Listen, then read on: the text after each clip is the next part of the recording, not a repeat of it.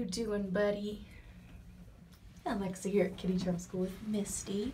So he got his third day weigh-in today and down 7.5 ounces, but we're not too worried because he does eat with love. We kind of expected him to be down since he's a kitty who gets dry food, and he hadn't eaten his dry food for 2 days, so definitely makes sense that he's down. He seems to be really liking the chicken fancy feast, so he ate a little bit last night, and I've given him half a can this morning. He's chowing down on that, and then he'll get another half can tonight, right? So we're not too worried. We'll keep giving him chicken fancy feast for a little bit just to help him maintain and not drop so much so quickly. And hopefully he will start eating his own food soon.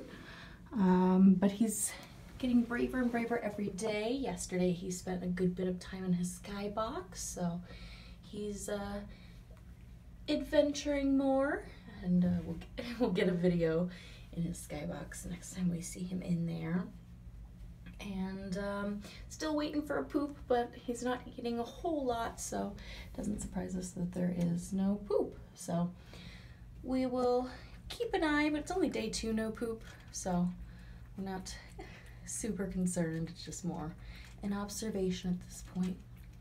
But yeah, eating the chicken fancy feast with some love, and hopefully he will eat his dry food with some love soon too.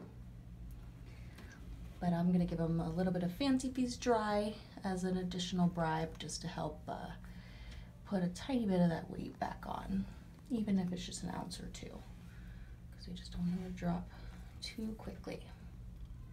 All right, sound good? Kitty mail.